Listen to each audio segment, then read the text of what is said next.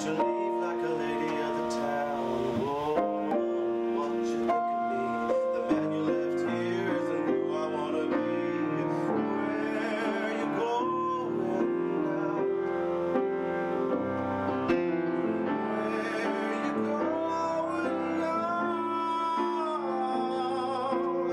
Where you going now? Where you going now? Crooked smiles and glassy eyes. I'm not buying all your lies, and I'll make sure that you feel what I'm feeling. Oh, broken home and a heart of stone. All my dreams are overthrown, 'cause you bewitched me oh so long ago. Where you going now? Every night you leave like a lady of the town. Oh, why you gotta go? Sneak into his house, yes, if I don't know. How can you go there now, now, now, now? How can you do this now? Where you going now, now, now, now,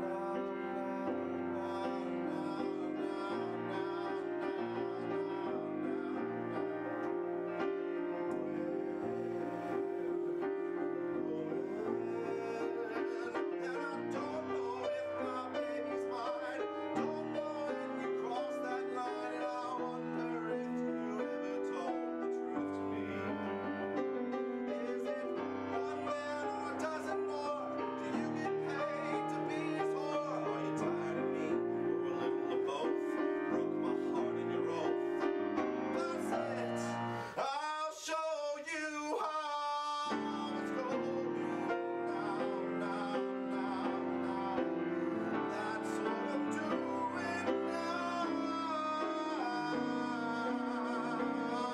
where will you go now, now, now, now, now, now, now, now?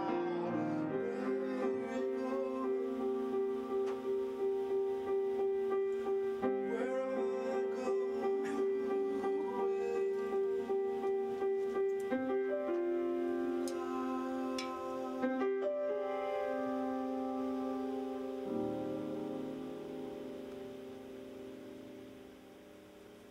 Good.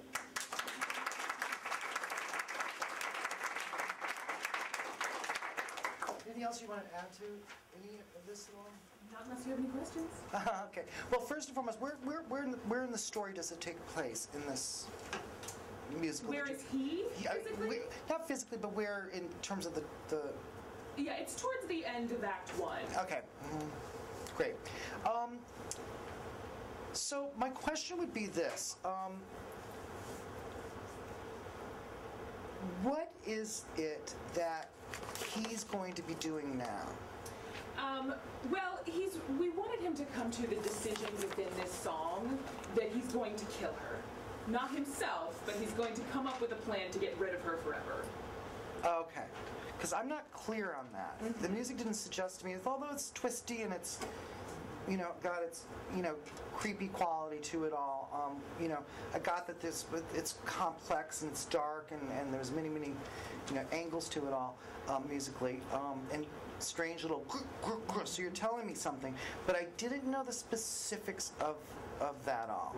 Because he just says this, that's it, I'll show you.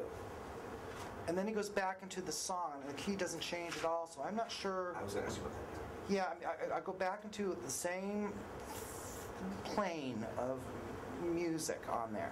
So I don't know what's changed in him in terms of, like, again, that journey that I spoke of. So that would be one thing I think I would love for you to take a look at. What is that thing?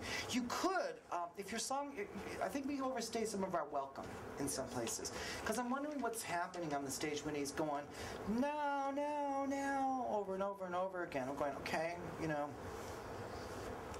it's that watch-looking time. I get it. So it gets into that maybe performance level thing, and maybe that's cool. I get that. But you could do something kind of really interesting, because what's very interesting information-wise is, and I don't know if my baby's mine. Is that new information for us in the show? Yes. Oh, well, you could do something very clever here if you wanted to, where he goes back into the chorus. Women, where you going now? Every night you leave like a lady in town. Women, why you gotta go? Sneak into his house. Yeah, as if I didn't know. How can you go there now and I didn't know my baby's mine? Right? There might be somewhere where you, instead of going to that, absolutely. and then you might have some more power when you do return to it at the end of the song. Yeah, I learned it more. You might want to think about that. That might be one way of just kind of doing that little nip. We expect it to go to that place. Our ear expects it to go back into that. Where you now, but you don't. And then my ear will go, and then I'll start, going. Oh, I'll go on the story because now you're telling me something new. Mm-hmm. New information, new information, new information, new information. Always keeps me active. Always keeps the generator running. Always keeps me on a path. The minute that you start, if you're on that path and you start dawdling around, now, it's like, okay, yes, okay, go, get to something important here, And this seems to be a very big important moment. This song for this character. To me, it sounds like it is. And so keep that energy going with it all. And you might want to play something, and maybe if you do some edit in the middle of here, get to that important information. You might discover for yourself as the composer, if there is a modulation, but you have so many inner modulations through the whole thing, you may not need it. I think it's a texture thing. It could be. Maybe. It could be textural with but it I all. definitely was going to ask you. I think it should. Whatever your textures are, whatever your harmonies are, whatever your rhythms are, you have to know, as always, what you're trying to tell me, the audience, about what he's going to do. Sometimes you can go a cappella and it can be even more scary. Sometimes texture and harmonies and rhythms tell me too much, you know what I'm saying? It's like the rock opera syndrome. It's like, okay, yeah, great rhythm, great 4 chords. Are you going to do anything differently to tell me something new? Great. So you might want to think about that with it all.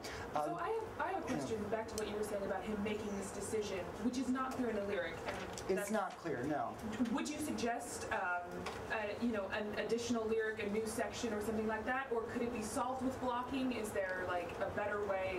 You mean, what does he do? He goes to the cabinet and pulls out the gun. Yeah. Yeah, kind of a you thing. could do that. Oh my God, yeah, but. What if your director says, I'm going to have him do a somersault here? So you think it's preferable to put the decision right there in the words? I don't know about that. I think that there's got to be something better than that's it, I'll show you. Right. There's got to be some more clever way of doing that. I think you want to... I won't mind that. You know what I'm saying? Absolutely. Are you tired of me or a little of both? Broke my heart and your oath. That's it, I'll show you. And then whatever happens after that beat can be, let me fill in the blanks. Let me do some work as an audience member. You can say, and now I'm going to get a gun. You could do that, but I don't think it's... That's the thing is, you don't have to do that kind of stuff. That's literal and that's telling. Yeah. You don't want to tell anything. No. You know what I mean? You want a show. It's a show. Not to tell. Thank you, Jerry Robbins.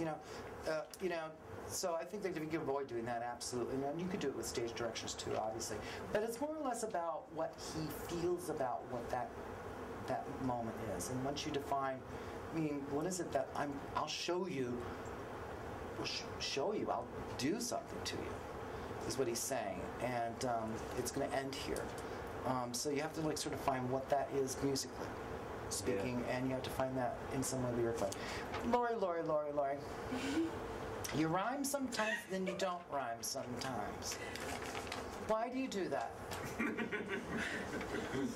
Well, would it make you feel better if I fixed some of the rhymes just for you?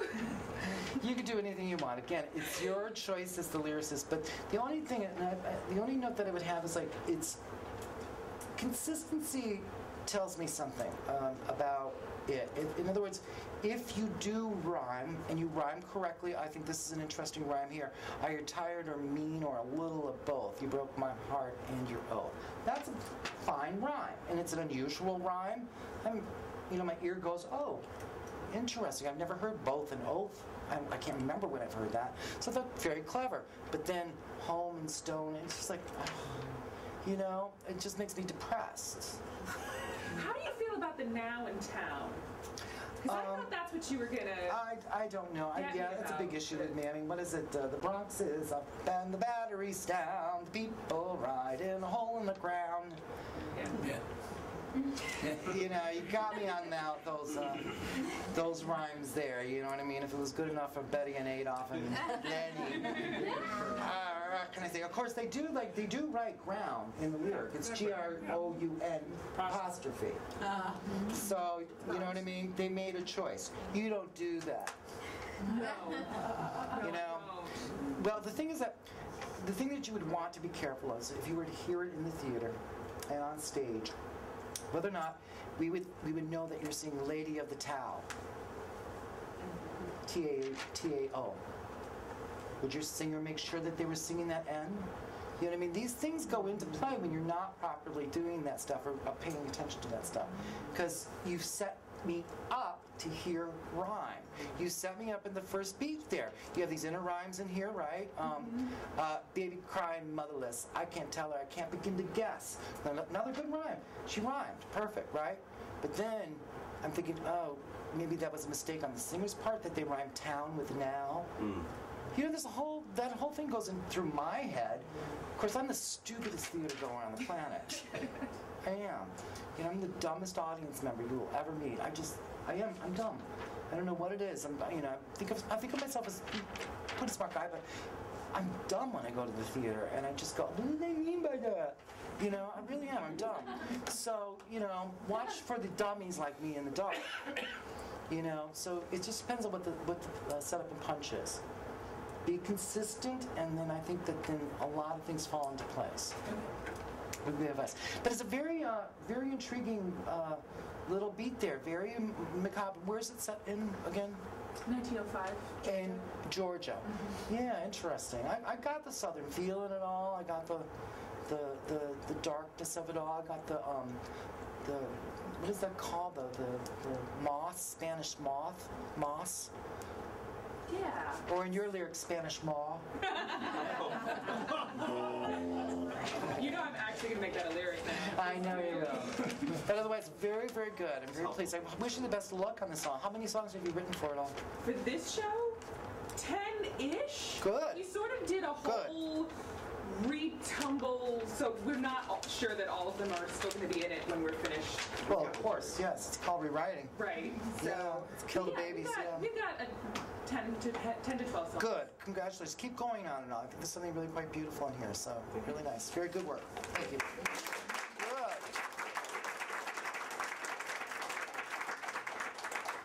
We'd like to do something next. Bill. Hello, Bill. Bill and Anna. Go ahead and introduce yourselves to everybody.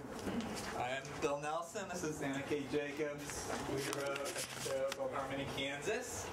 And we're doing a song that's near the end of the show, so I'm going to give you a little more background information than normal. Just take my coat off. What do you need? Oh, it's another screen. I'm just going to hold it. I'm very clumsy. Go ahead, Bill. Sir. Harmony, Kansas is about a guy named Heath who's a very conservative gay farmer in a rural community where it pays to blend in. And he's obsessed with earning respect by fulfilling his perfect image of what a farmer is supposed to be. Meanwhile, there's this group of rural gay guys in the community who get together once a week to sing. And Heath's partner, Julian, who's from the city and much more open than Heath, he bargains him into joining the group. And Heath ends up discovering a love for making music and a kinship that he didn't expect from with these homosexuals. But when the group considers performing in public, it rocks his world, and it threatens everything that matters to him, his idea of the life he's supposed to be living, and he's so thrown out of whack that he ends up telling Julian he should move out and return to the city, which he does. talk about the song. Okay. So this is a song for Heath, and it's the penultimate song in the whole show. And we picked the most challenging song for us to write in the whole Good. show. It was the show was premiered in San Diego in the spring, and this was the one number that we still mess with our heads after we saw it night after night. So in this number, the other guys in the group have just told Heath that they're going to go ahead and sing in the festival, whether or not he chooses to do it with him, and so he said he won't, and he has essentially separated himself from them. And we wanted to make it clear in this song that he's struggling with that decision that he's just made, that somewhere deep inside he wants to be performing with them. But we don't want to reveal too much because the turn where he does decide to perform has to happen, in our opinion, at the end of the show. Yes. So we're struggling with that. Okay. And there's a running thing where a group of voices sing the song about the land of Kansas.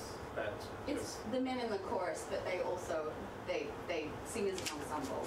right, kind of out of the narrative. But then they recur, and so at this point they're going to show up.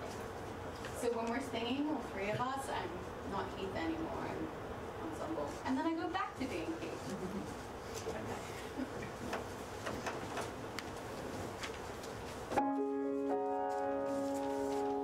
They've got this whole thing wrong. If they cared about me, they'd listen to me and see what they're doing wrong. See what they have to lose. Suppose I should have known. But if it had to come an end, why call me their friend?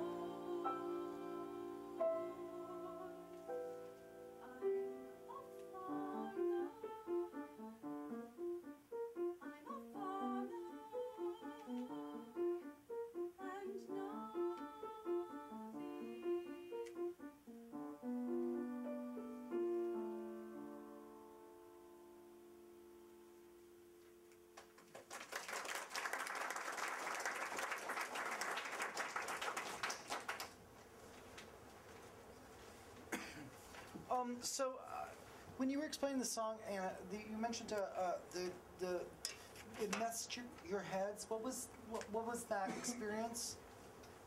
You heard this live in the theater. Was it orchestrated or is it? Ultimately, it was done with a piano and a double bass. Okay, good. So it was orchestrated. Yeah. Yes.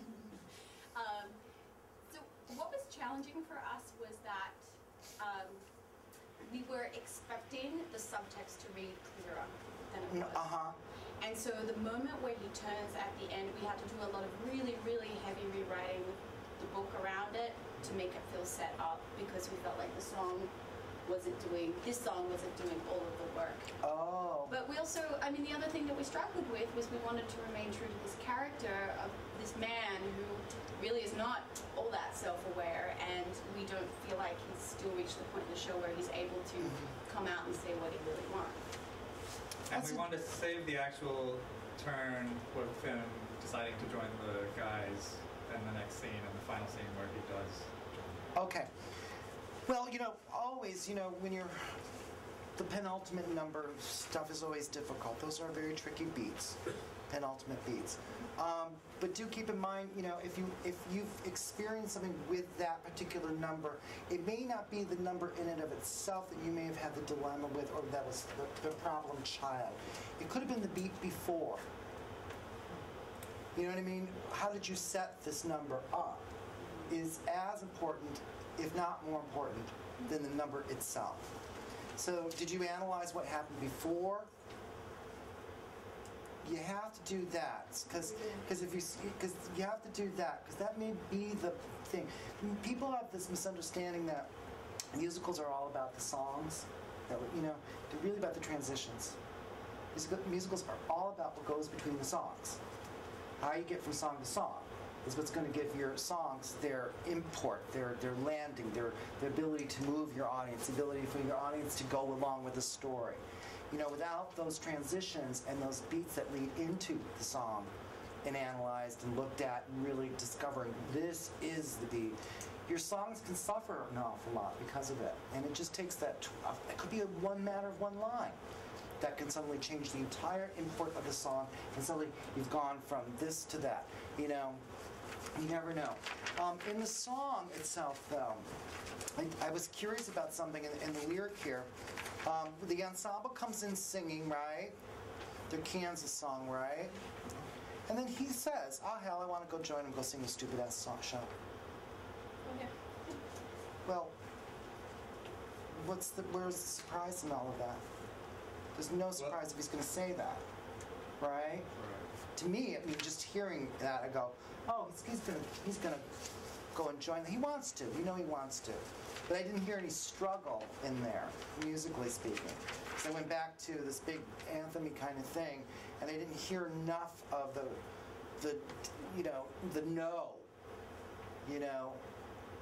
There's no no in the anthem.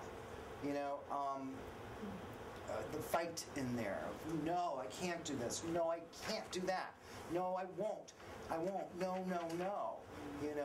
It's an inverse of don't tell me not to live, just sit and putter. I won't sing in your gay man's choir. No, no, no, I'm a farmer. Don't. No, no. That's, you look at the penultimate numbers in some of the great classic musicals. Of course, this Rose's Turn, which you want to try to do here.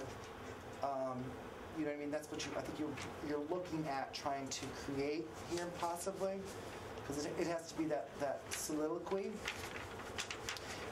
So that's the dilemma for me. You say at the top of the song, they've got this whole thing wrong. If they cared about me, they'd listen to me and see what they were doing wrong, see what they have to lose. What is that in reference to? Can you just told them that they're going to be called fags and they're going to be left out of town. Okay, great, cool. Because this is all a verse here, right? This is what we call a verse, this verse. I suppose I should have known, but if it had to go and end, why call me their friend? I haven't felt this alone since the day I told my father we have accident and they ran away. I miss my family. Things like I miss my family. things like, oh hell, I want to go join them and sing the stupid. Think about this. Are there ways for you to put that into the music of that, the yearning of that?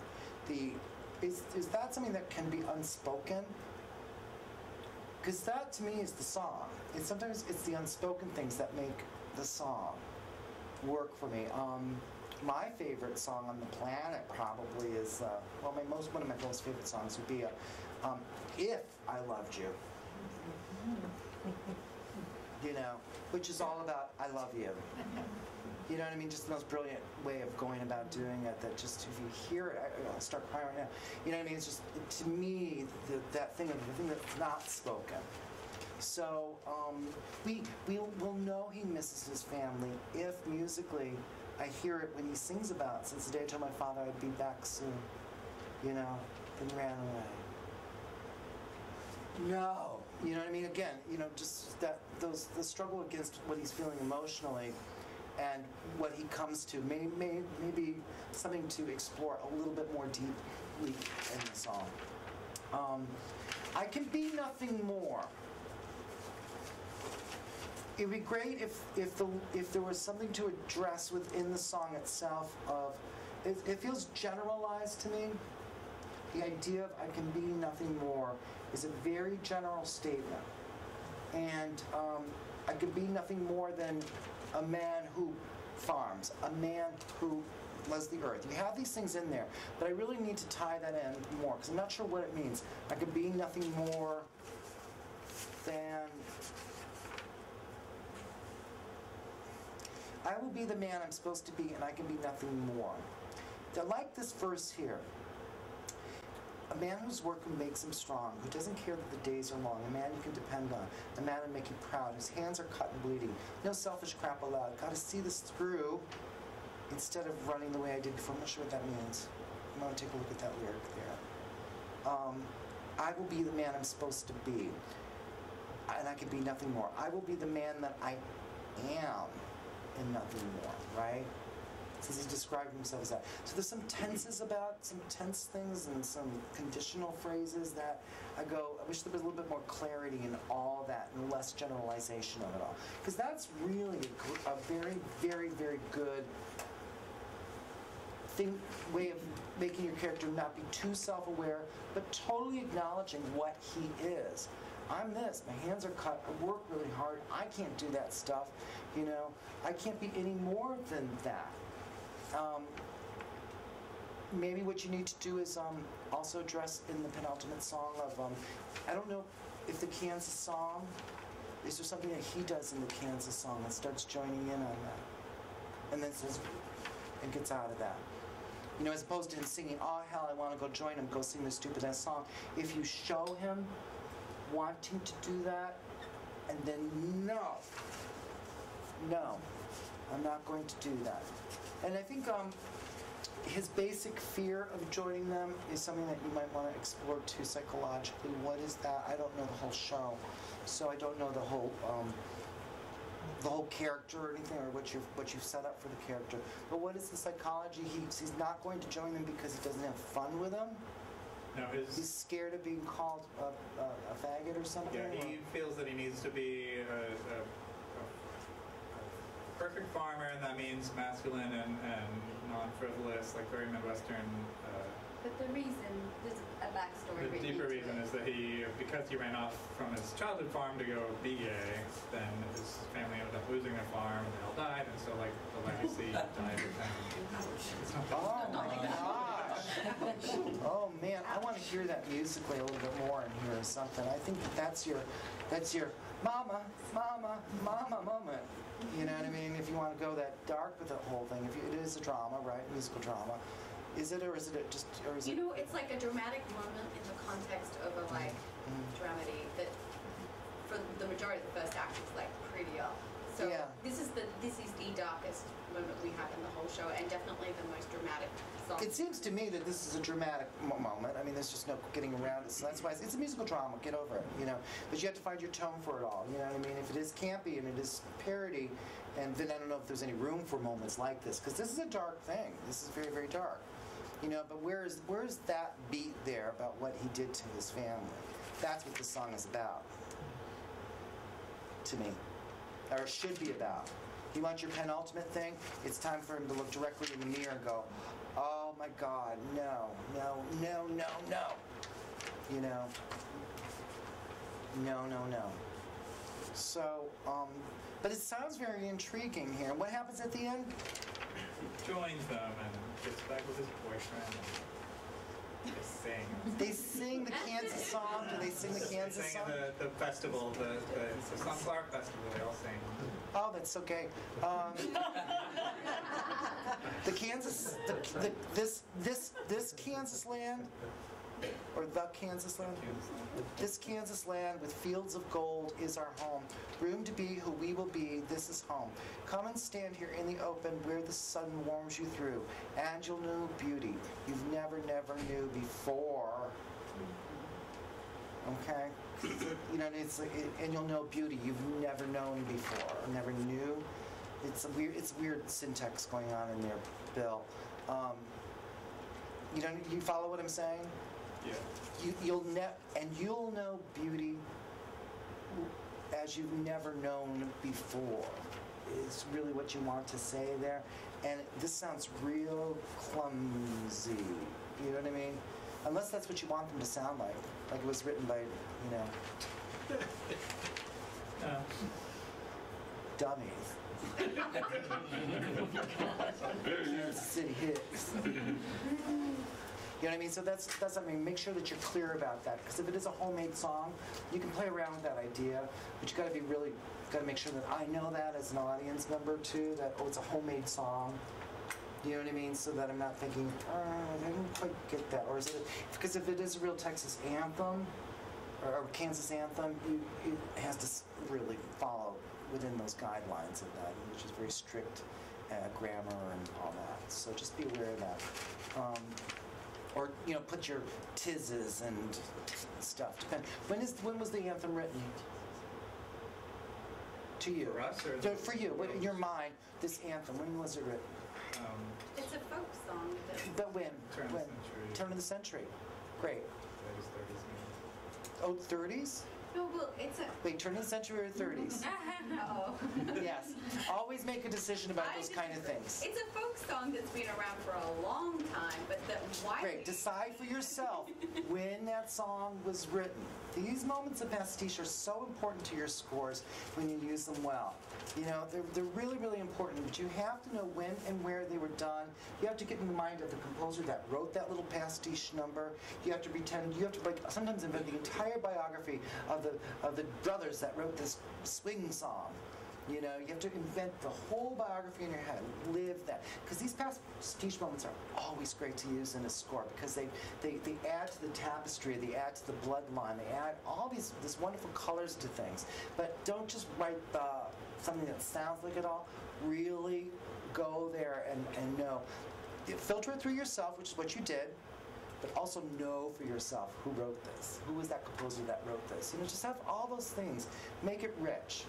It will add more color, because I wasn't sure if it was here or there. But I kind of want to know that it is either turn of the century or something. There's no such thing as a timeless thing per se, because there's some always period flavor about things. And if it is a turn of the century song, I really want that color in there. That'd be great to have in there. So, but I'm very curious to see how many, and you've done this as a show already, right?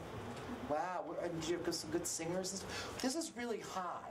What was it when you sang it, Anna? Is it for tenor? No, well, I was singing up the octave. Oh, I don't have music in front of me. Because I'm a lady. Right. This is, like, you would hear this. Is it written for tenor? No, it's written for a barytenor. It goes up to an E flat or an F. Okay. That's what I was curious about, because some notes seemed really up there. Lord, I thought, I wouldn't do that to a man. No, not in that range. But I was just assuming that it would be baritone thing, tenor, right? Goes to a tenor. Yeah, I think we usually try to cast it like a barytenor or something. Okay, great. And you have big chorus in it and stuff and everything. Pardon? You had a big chorus. It's only a 7-man show. Oh, okay. Yeah. Terrific. It's not a chorus. It's like a little singing group. Oh, jeez. Well, this is wonderful. This is very, very good, though. I hope when are you going to do it next? We're working on that. Our Good. agency's working on that. Do you ready? I love that you chose the hardest stuff, and that's very important. Today I'm working on a new show, and that's the first thing I went to when I got to the piano, was the hard moment. You know, got my coffee, got my packed cigarettes, got my vodka. It's 7 o'clock in the morning, I'm ready. I do the hard thing first. It's always great. Do the hard thing because then, like, you've done the hard thing. You know, you did the hard thing, and it might suck, but it's like, you did it. It just gives you that, you know, gets you through the rest of the day. That's so good that you did that. I love that you did that. That made me feel good when you said that to me. That's good. Very good, guys. Very good. Andrea, good to see you. Please introduce yourselves to the group. No, we will. Hi, hello, everyone. So I'm Andrea LaChiusa, and this is Kevin Ray. Kevin Ray, this Hi, is Central Kevin. Avenue Breakdown. This is the show. Kevin Ray wrote music and lyrics, and Kevin and I wrote the book with Sue Ellen Vance's additional story. We actually did the show in Korea, believe Love it or it. not. Love it. Oh, thank you. We can talk. You were there at the same time, actually. We can talk. Was I? We can talk subtitles. in our hotel, so that they had come there to go to your workshop. Oh, how wonderful. Yeah. So where were you guys staying? In the We were in summer. Daegu. Were you in Daegu? I think so. Very far from Seoul. No, kind of by the river. Yeah. Yeah, we were there. Not too far from. Yeah. Anyways, so Central Avenue Breakdown tells the story of two brothers. Bill, a competent tenor sax player, finds easy success in the swing era. It's in the 40s. He finds easy success in the swing era while his talented brother Jim, a bebop composer and innovative alto sax player, struggles for recognition. The evolution of jazz and the rise and fall of the Central Avenue community drive the action of the story. The song comes at the end of Act 1. Bill wins work with a big band and heads to New York. Still in LA, Jim gets pulled into the darker side of the jazz scene. The brother's father, William, brings a cop into a drug den trying to save Jim. Chaos erupts, fatally injuring William. This song comes early in Act 2 at the funeral where devastated Jim eulogizes his father.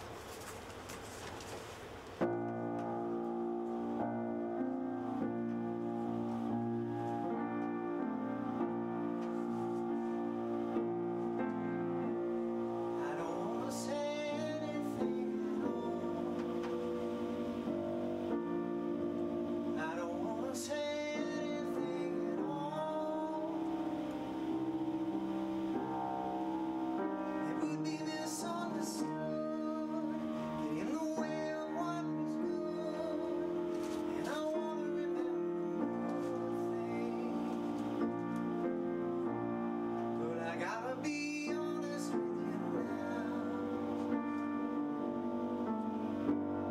Maybe I can get through to you somehow. 'Cause I tried like all the rest to give you my very best. There was nothing I could do. 'Cause it never was good enough for you.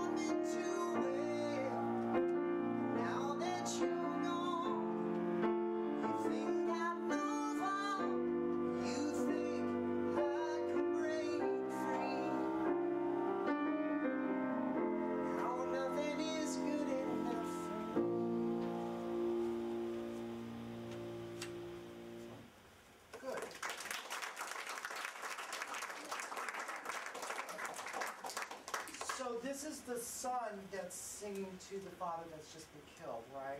The uncle's still around too? The brothers? His brother's not home. His brother's in New York. They didn't tell the brother. Okay. It's a father and two brothers. So it's Father not an uncle and two brothers. and So two brothers. okay, great. I was just want to make sure I got the family lineage all down there. And everything. So the question, and this is a musician. This guy's a jazz musician too, right? He's he's outside. My one question here, and it's a good song. Kevin, I felt it was in the country western vein. I wasn't. Did you feel? Was that intentional? That it was sort of like in a country lament styling? It's not deliberately country.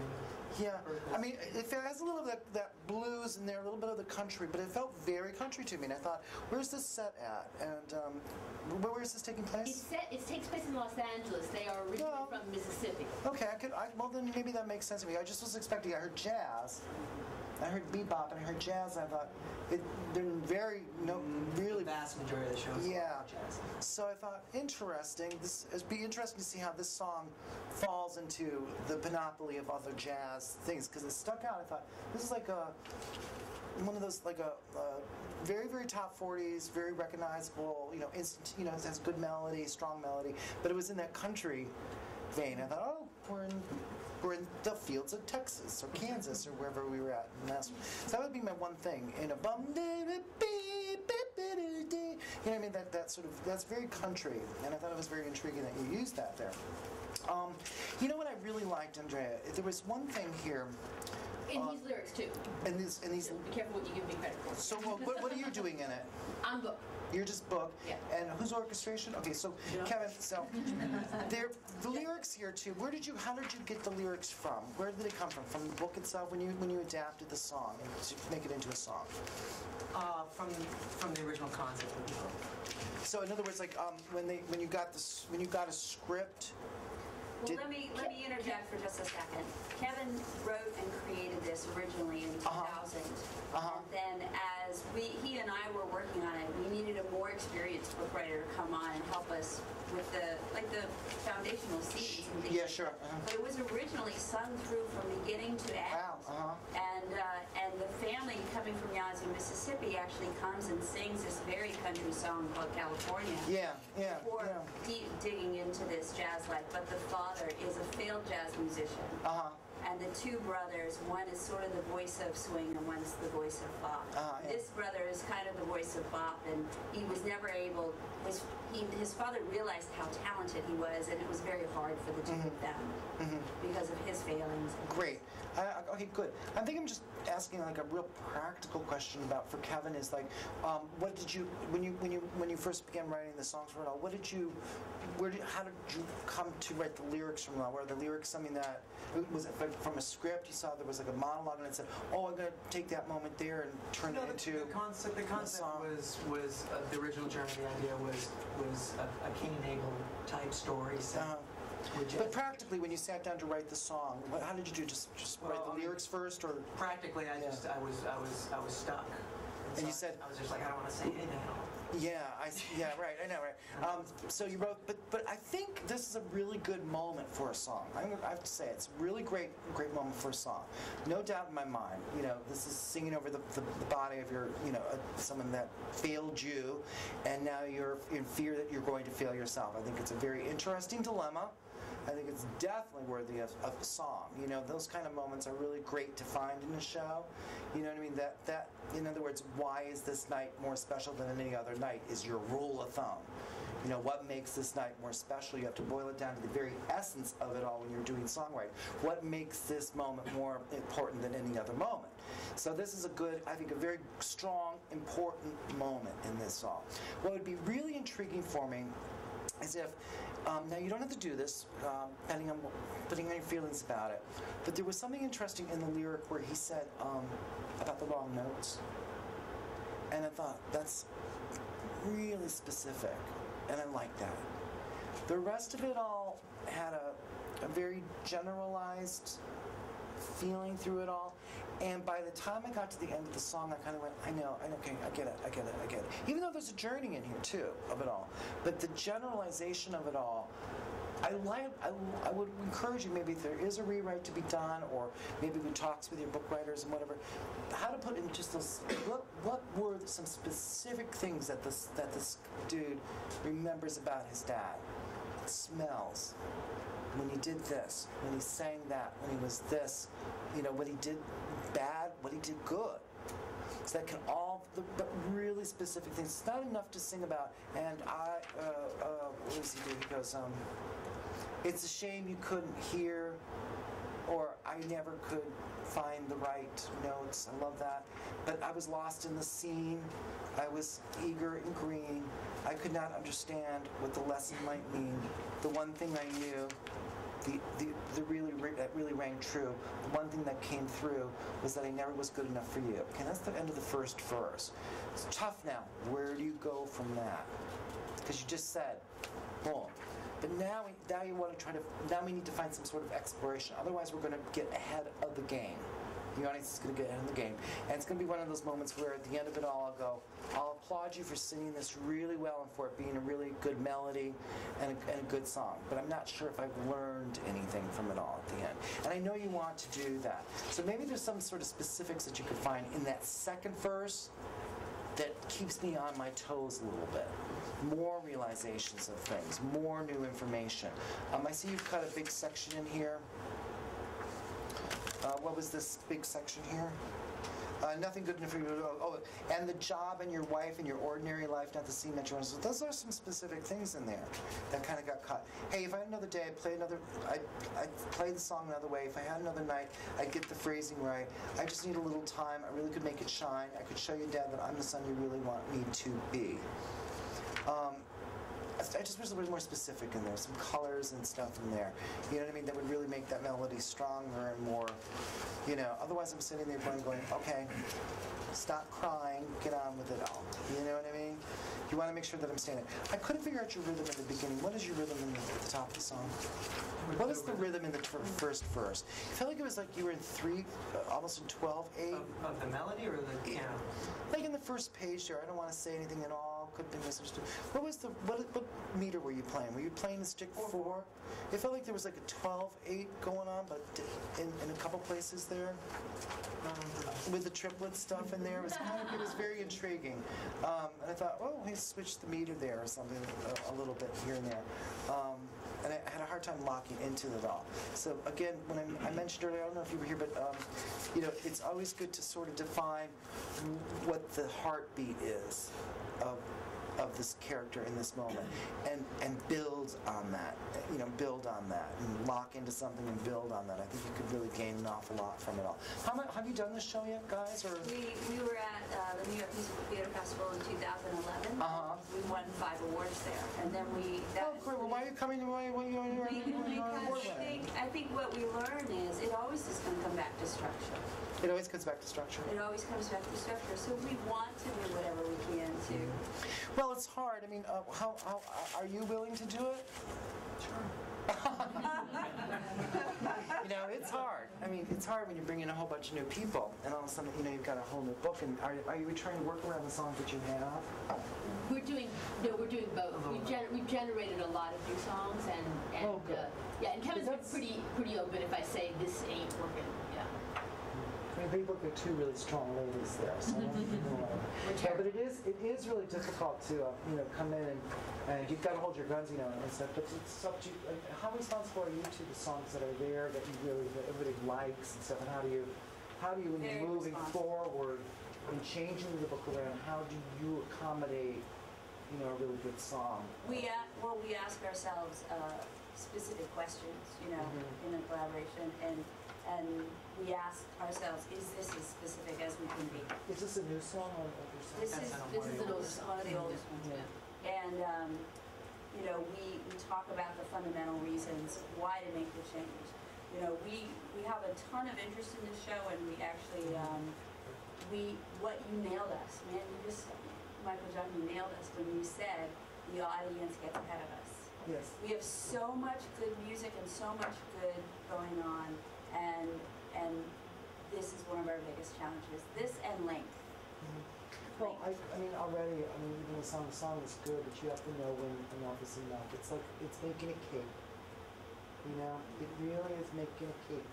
You know, and I mean, you know, it says 3 eggs and you put in 5. Not enough. You know what I mean? You just got to really watch and you really got to do your measurements right.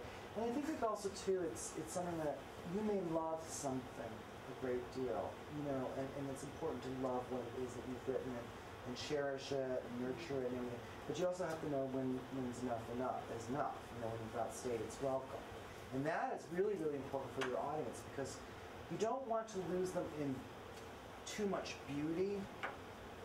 Like this moment here, again, I say this very honestly, this is a really great moment to musicalize. I really like this idea of this moment here. Funerals are so great. I love when people die and people get to sing. It's always so great. But also, too, psychologically for this character, it's a great thing. And I love the message in it. I just love the message. Now I'm not, you know, thanks, Dad, for fucking my life up. And it's just just a great song. Actually, right up against it. The whole opening of Act 2 is this huge blues number. Sure, it's a great idea, and it's going to be a great contrast to it all. But again, you know how long we need to stay in this moment. We may not need to stay in this moment as long as you think we do. Once we get it, you know, There was actually a little piece of it that I played that has already. We have been cutting this number. Good. You know, we constantly talk about that nothing is too precious, but at the same time, Kevin's music has gotten such recognition that we want to also honor that and take the best of It's everything. lovely to honor one's music. It's lovely to honor one's words. It's lovely to do all that honoring stuff. But the bottom line is it's your show that needs to be honored. Sure. You know, what the hell are you doing it for? I mean, it's only about the show. The show. You know, I honor you and your music, but I really would love to honor the show. So you just always have to really watch those things, you know. I have the same problems too. I'll tell you with like the Giant, which I had to trim down from a 5-day event into a 2-act musical. So, and a lot of those babies were killed along the way, and you know, and people really stuck up. They said, "But Michael John, it's so beautiful, you can't cut it." And I would go, we're going home now, guys. You know what I mean? We got to get this going, and so you have to be very much aware of that all. And if you've got a good heart and a good soul and a good head on your shoulders and a good ego, most importantly, a healthy ego, you know, you're going to know that your beautiful music is always going to be beautiful music, no matter in what form it's going to take its place in. And if you can tell the story as much as you can within the music, that's even better. I feel like I got, in this song here, I feel like maybe you could have I don't even know if I need to go back into the second verse. I'm wondering if I can add 2 of those really healthy choruses. You know, that verse really, with the wrong note stuff, really landed for me in a really poignant way. You mean not go back to the final verse of the bridge, or? Yeah, I'm thinking, yeah. I mean, maybe there's something in there, though. You know, sometimes when we condense, we actually have more power in the condensation than we have in the sprawling event of a song. Sure. You know what I mean? I find that an awful lot in a lot of Euro musicals. Even like Les Mis, which is a great favorite for a lot of people's. Not for me. You know, because it's just, But do you find that it's a balance between condensing and also making sure that the song actually works musically? Yes, that's what I was saying about the puzzle work and the gameplay. You have to love doing that, and that's the puzzle that one has to figure out all the time. Going, did I just chop off my arm here by cutting this thing here? You know, oh my God, it's walking with one leg now. Oh no, I wrecked it. You know that yourself as a composer. You know, but can it do without that extra tail? You know, can it do without the extra finger? You know, maybe.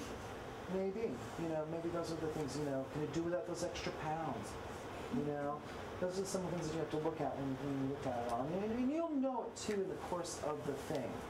You know, that, oh wait, this has to be the moment. You know, give me abuse, whatever that song is. Yeah, that goes on for 10 years. And I just go, okay, yeah, okay, it's going to be okay. He's praying. You have to watch a man pray. And it's like, You know, but I'll tell you that audience goes, you know, so who am I? I'm a fool about that. You know, so that's today's thing. So, but I got 10 minutes. Okay, but thank you. Good job, guys. Good luck with it all. Good luck.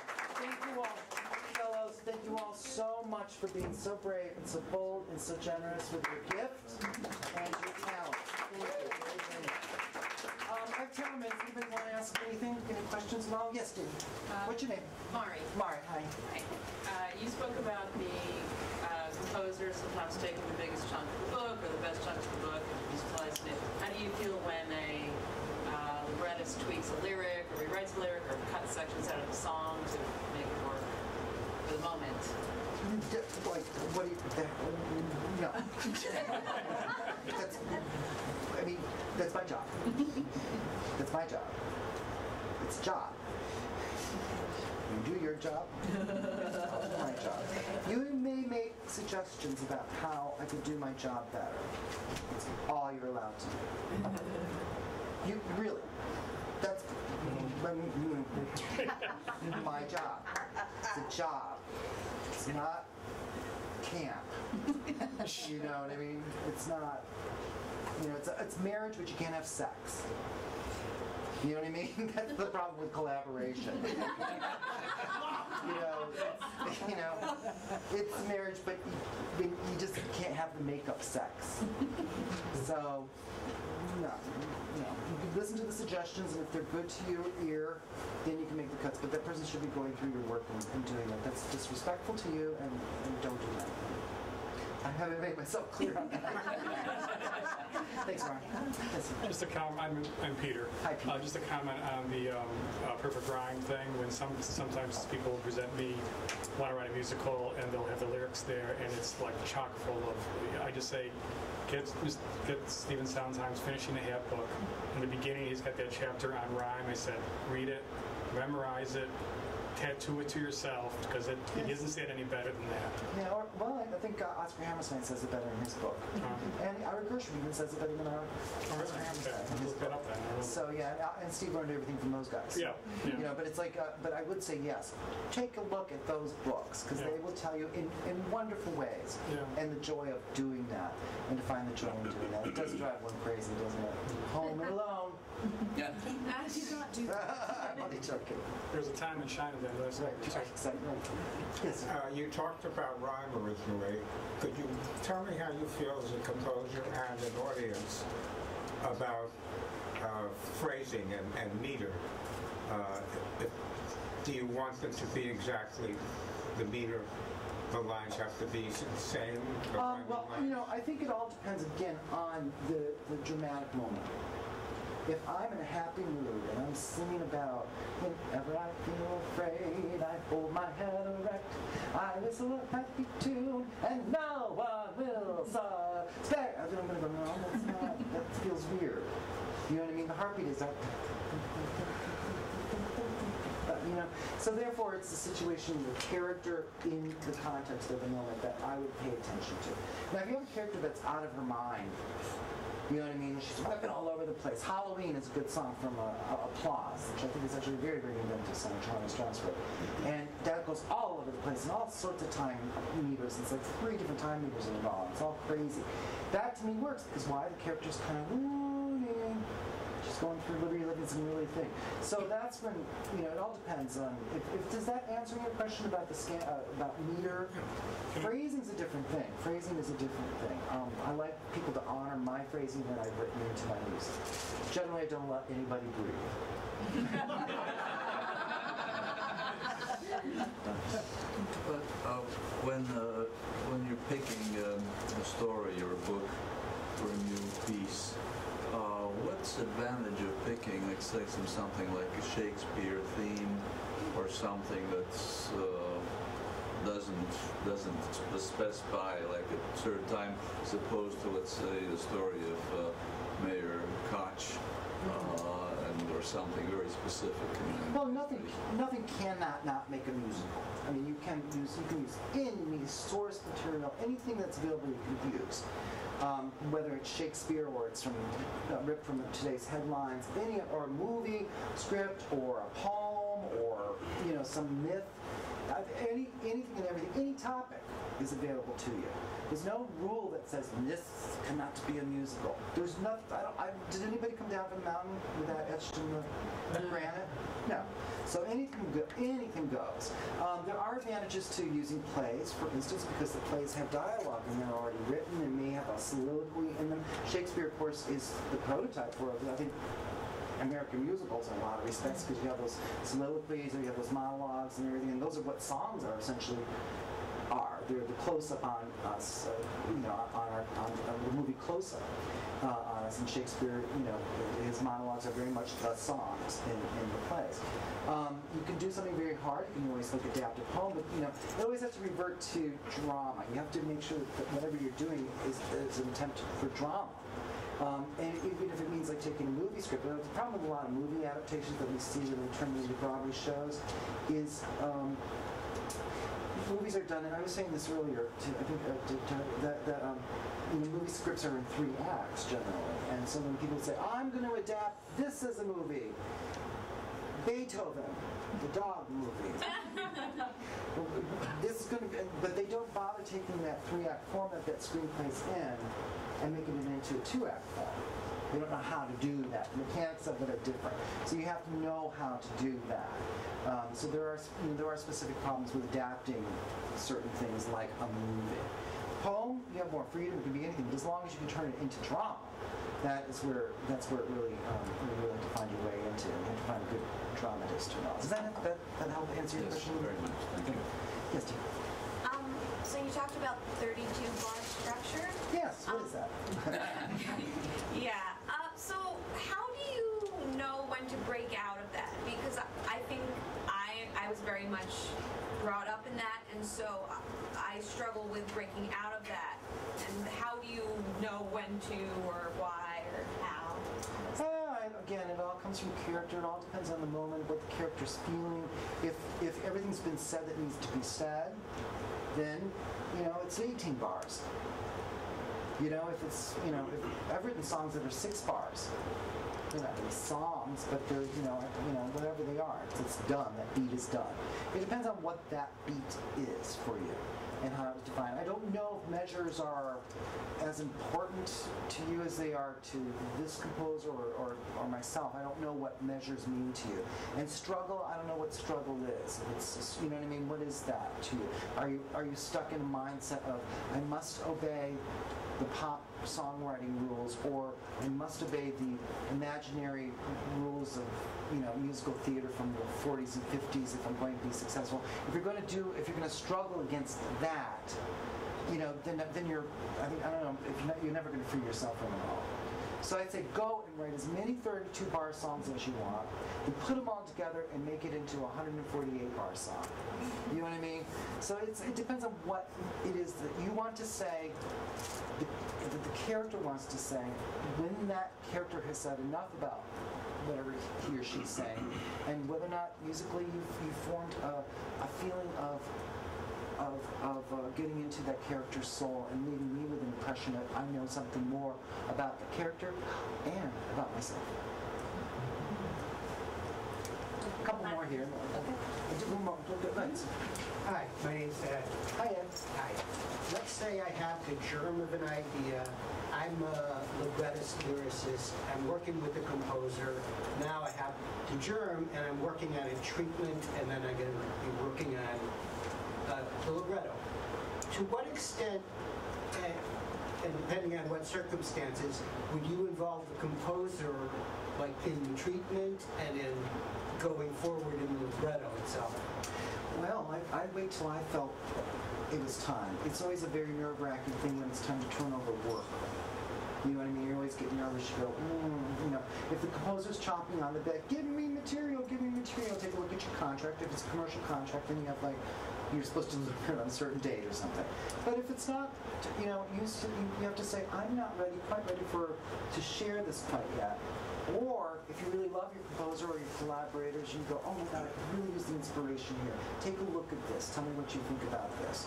Then it's time. You don't have to do the whole thing. You can do it in sections.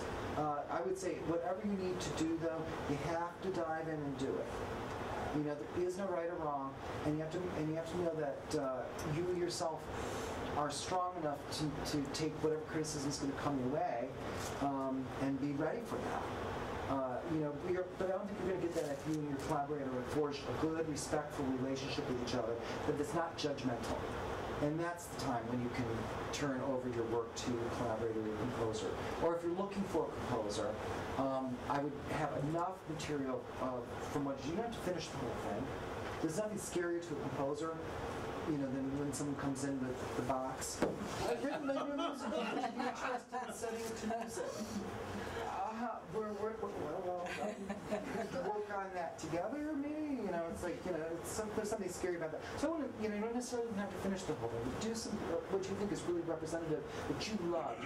Like the kids did over here. They went to the hardest song that they decided to do, the hardest part in the germ of your idea, which you think, go to that one, write that one out, finesse it, make it great. And you never know, maybe another scene will spring out of your, out of the head. For it, and come up with a bunch of that material, and then you'll be ready to either give it to your collaborator or find a composer who would be interested in working with you on it. I think that'll have to be I it. don't know. Very sorry. I know.